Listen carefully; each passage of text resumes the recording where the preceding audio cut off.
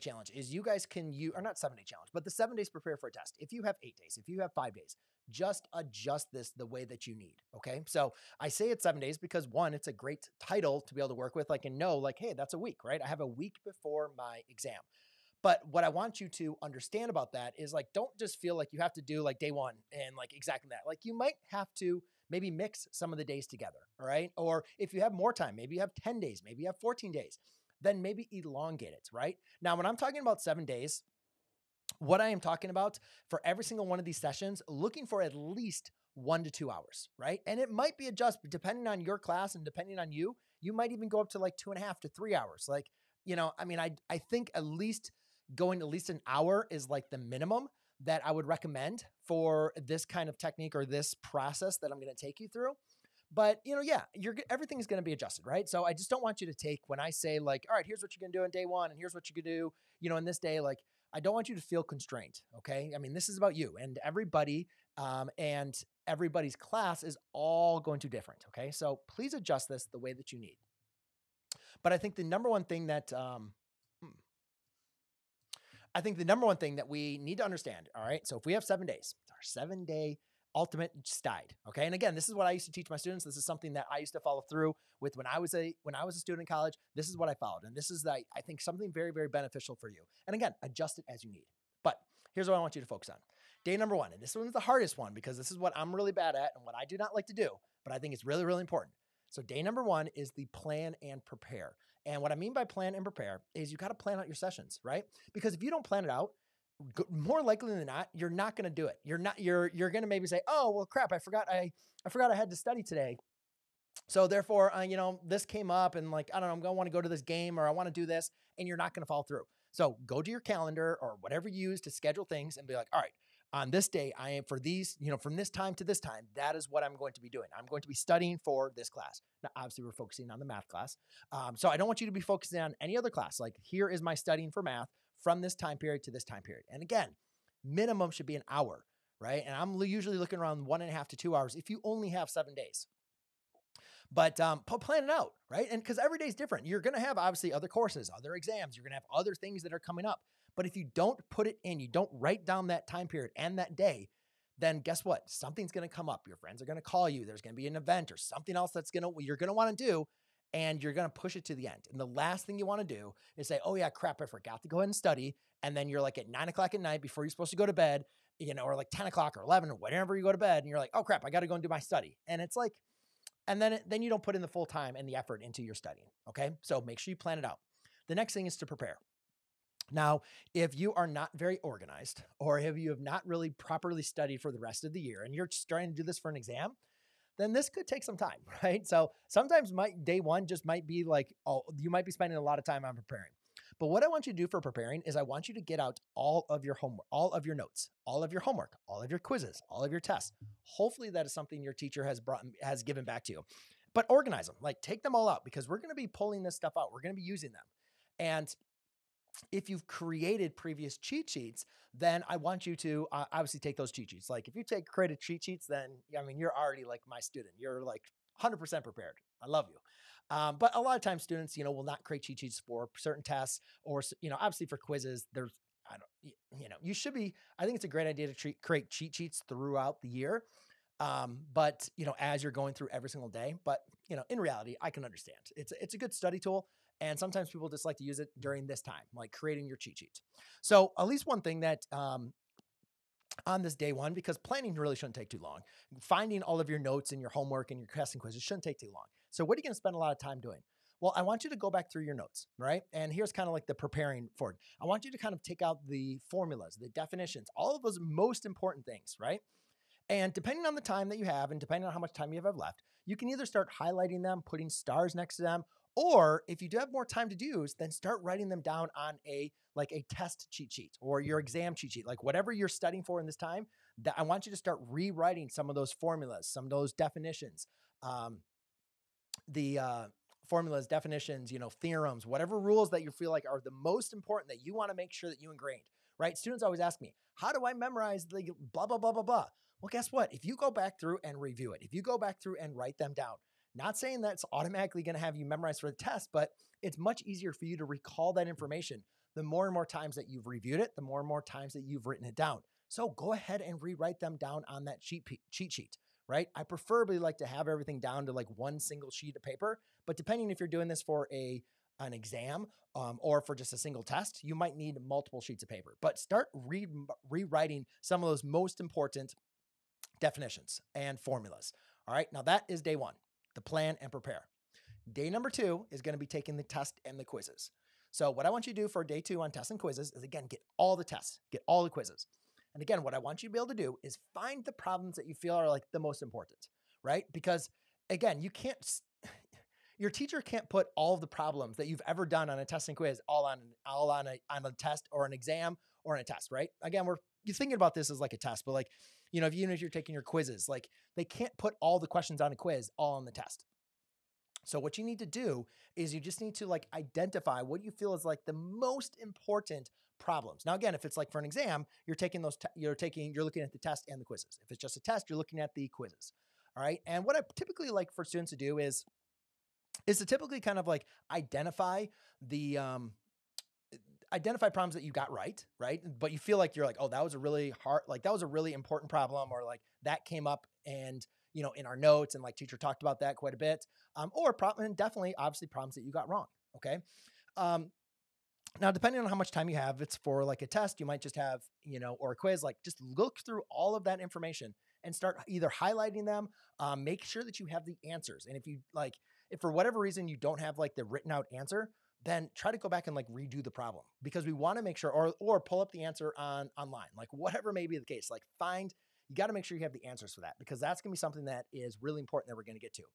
But you're basically just taking in all of the test questions that you've had, and you're just going to start highlighting them. You're just going to start, highlighting or putting stars next to them, and start reviewing them. Start looking at the work that you did, and trying to see if there's like maybe some patterns of your mistakes, or maybe there's some patterns within all of those problems. Because what you want to do is you want to connect with your brain the type of questioning that your teacher or professor has been provided on those assessments. Because obviously, guess what?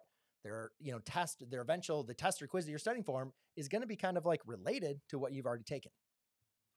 Then the next thing we're going to do is go back through go through all of your homework assignments and go through your homework assignments and your go over your homework assignments as well as your notes that you have. So typically when your teacher like gives notes, they a lot of times will go through examples, right? And obviously that is great, like feedback, again, to remember, like these are some problems that the teacher thought were so important for you to know that they showed you how to do them step by step, right? So go back and review them, put star or highlight them if you're like, I understand, like I don't really kind of understand this fully anymore. Or this one's like, this is really, really important. I want to make sure that I remember how to do this problem, because the teacher, basically said, like, one thing I would kind of always do a lot of times would be like, hey guys, this would be a great test question, right? And it was like, it's a very, very important problem. And I just try to emphasize with kids. So maybe your teacher was doing something, similar to that. Like go back through, write down those questions. Now, the one thing I forgot to do, I apologize for this. In going back to day 2, going back to the tests and quizzes, start writing down some of those problems that you had that were the most important, like the ones that were like the really, really most important. I'm thinking like the top 10%. Write those down on the cheat sheet. Okay. So you got to go and do that for those test questions. Write those down on that cheat sheet. Same thing for day 3 now. When you're going through your notes, when you're going through your homework, right? Identify like the top 10%. You're like, these are the most important. Either I know how to do them at the time, or I forgot how to do them. Rewrite them, the problem and all the work, down on your test. Okay. So these are like the best of the best. Okay. Because again, you don't have room to put all the problems that you've ever done on a cheat sheet. Only the best, the top 10%, that you got wrong or that you got right, but you want to make sure that you remember on this upcoming test or exam that you have coming up. So we've covered 3 days, right? And it's basically haven't been doing a lot of work on these 3 days. All of you simply have done is day 1 has been plan and prepare, right? And prepare is just collecting all of your notes and writing some of the important notes, definitions, and formulas on a cheat sheet. Day 2 has basically been going through all of your tests and your quizzes, identifying like the top problems that you either got right or you got wrong, identifying like the most important problems, but only taking the top 10% of those problems. I'd probably say like 25% of your test questions and quiz questions, you should have highlighted or starred typically, right? That's going to adjust, up or down. But from there, you only want to take the top 10% and put that on the cheat sheet. Then we're going to do the same thing for your homework. That's day 3. Go through all of your homework, go through all of your notes, right? Around 25% of those questions, you should be putting a star or a highlighter because you're going to want to review them again, okay? And that's what we're going to be doing coming up. And then the top 10% of those problems, you're going to be rewriting them down on your cheat sheet. All right, now that's just day 3. We've just really haven't done a lot of work yet. So guess what day 4 is? You got to start doing stuff, right? I put in a poll in my, I put in a poll on my YouTube channel. I said, what do you guys do to study? And like, so far, the most popular thing is like, just do practice problems, which is great, right? But you got to make sure you are intentional with which problems you're doing. I just don't want you to do the review the teacher said. That's a lot of time is not going to be enough context or review for you to be prepared for an exam or a test. Okay. So just don't rely on just doing practice problems. Notice I spent 3 days of collecting and aggregating all the types of problems and reviewing what you needed before we actually start doing practice problems. Now, I agree with you. You need to do practice problems, but it's not the only thing. And also, just doing problems, I want you to make sure that you are doing them intentionally. So on day 4, what I want you to do is hopefully you have a study guide or a review, okay? And for day 4, that is like the kind of day that I want you to really start working on that review. So going through all of the problems, and hopefully you have the answers, or at least you can check the answers, online or something like that. Like day 4, like try to spend as much time doing that review. Or if you don't have a review, trying to find like some additional problems, online, or another teacher's review, or something that can give you some practice problems that you've never seen before. Right now, again, I want to like be careful with something online. We want to make sure it's in line with what you're learning and your, in your class. But I want you to try to do some problems like that you've never seen before. And preferably like a great one to do is like, I used to give this to my students. I'd give them a review and I'd give them like a mock exam or a mock test. This is a great time to be able to kind of do that. And again, I'm saying like roughly between an hour and 3 hours you're spending. So, this might be something that is creeping into a day before or a day after. But for day 4, I really want you to plan on doing some problems that you've never seen before. All right. That is like a great day for that. And hopefully you have the main important thing is though that you can check your answers.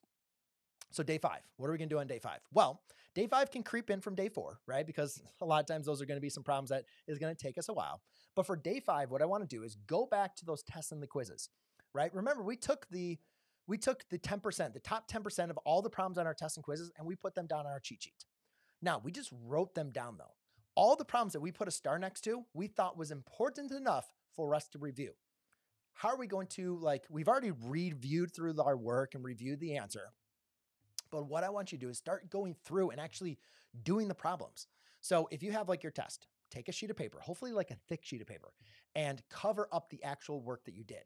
Then try to actually redo that problem again. And I don't care if you got that problem right before, especially if you got the problem wrong, try to go through it again. You've already looked at the answer. You already reviewed it before, right? If it's a top 10% problem, you've already reviewed it and rewritten it down. So those you probably don't need to do as much. But for the problem that you just put a star or you just highlighted, try to do it again, right? So many times people are like, oh, I already know how to do that, so I'm not going to do that again. Well, guess what happens? Then the test or the exam shows up and they're like, oh crap, I forgot how to do it, right? Treat your brain like a muscle. Go back through the motions and redo those problems, cover up the answers and try to do them again. And the greatest thing about this, like on tests and quizzes, is you already have the answers. Remove your work from it and check what it is. If you got it wrong, which has happened, I did it before, then guess what? Throw away that sheet of paper, get another sheet of paper, cover up your work and do it again, right?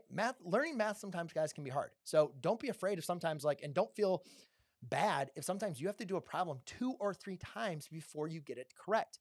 Even if you got it right on a test previously or a quiz previously, it happens, guys. Learning is a journey. It's not just like a switch that comes on and off and then you're like, okay, I'm done. It's like, I did this problem right, so now I know how to do it, right? No, it's like you got to keep on going back. You got to keep on going into it.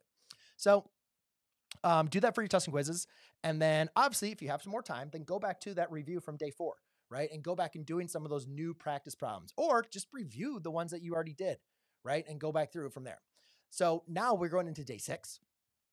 On day 6, we're going to do the exact same thing as day 5, but rather than focusing on the test and the quiz questions, what I want you to do is focus on those homework questions as well as the review questions, right? We already took the top 10% and we put those on our cheat sheets. So the other like 15% from that, remember I said like you should aim for like 25% of the questions. So for the other 15%, like again, do the same thing. Cover up the answer and practice them and go through them. Like you should start recognizing that you're doing a lot of the same motions over and over again. But again, guys, that is how you're going to build in that muscle memory and that confidence going into the exam.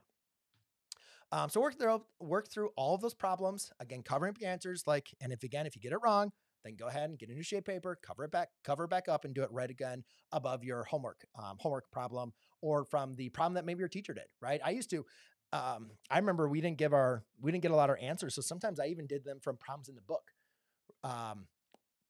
So I would go through, you know how like a math book will have like test, questions and it'll show like the example. I used to get a sheet of paper and just cover up those example problems. And actually I tried doing them there because I didn't have a lot of resources. I remember sometimes and for some classes. So I even did that. And you can do that too. Like with online classes or with online material, just make sure that it's in line with what you are learning or what your test or exam is going to be on. Then again, if you have some more extra time, don't be like, all right, cool. I just did all those. It took me like 10, 15 minutes. No, guys. Focus on at least an hour. If you only have 7 days, put in at least an hour for each and every one of those 7 days. All right. And so then go back through those extra problems that you did, like that from that study guide or from that mock test or mock exam. Review the problems. And if you're already done with them, or if you're not done with them, then start completing them, doing more of them. Like the more practice problems that you can do, the better you are going to be prepared. Now, day 7 is very, very important because day 7, I really don't want you lifting up a pencil and trying to do more math problems. If you did this correctly, day 2, 3, 4, 5, and 6 should cover plenty enough math problems. And if not, then you didn't spend enough time on day 2 through 6, right? Again, an hour should be minimum, and you should be looking between an hour and 3 hours. I like to set between an hour and a half. So make sure you're doing those practice problems because on that last day 7, all I want you to do is just review. I want you to relax. I don't want you to drink caffeine. I don't want you to drink food that is bad for you, that is not healthy. I want you to try to eat as healthy as food as possible. I want you to be calm because guess what? The night before a test, what happens? You have the stress, you have the anxiety, right? But if you have followed this step-by-step guide, you're also going to have some confidence because you're going to realize that you have done each and everything possible that you are capable of to be prepared for that test or that exam. And guess what? That is the absolute best feeling that you can have. That is the absolute best feeling that you can have walking in to taking your test. Being like, just looking around, looking at you, I'm like, yep, I'm ready and prepared. And you might not be fully prepared, but you're as ready and prepared as you possibly can be. It's a great feeling. And that's what I want you to strive from. But I don't want you to be like, oh crap, I drank so much caffeine or so much coffee, I can't fall back asleep. I have been there before, right? A lot of times I used to study at the coffee shop, which I love my coffee shops. But that was sometimes not a great place because I would just drink caffeine and then I couldn't fall asleep. And then I was sleep deprived and then I was taking the test and I was not in the ideal situation, right? So if that happens, to you, try to avoid caffeine. Try to avoid, the processed food and anything else that can anything else that you can, kind of get you off your game, right? Try to avoid sugar or anything like that. Just, relax. I want you to breathe, do some meditations. Calm yourself down as much as possible. Take out the review sheet. Take out all the work that you've done and just review it. Just review it. Just look back through it and review it. You shouldn't need to have to do any more practice problems, right? You should have a ton of work to just go ahead and review, relax, and start feeling prepared and confident and getting those thoughts in your head that you are going to do great on your test exam. Because guess what? You need to have some confidence. You need to have that kind of step as you step into the classroom because I want you to absolutely destroy your test and exam.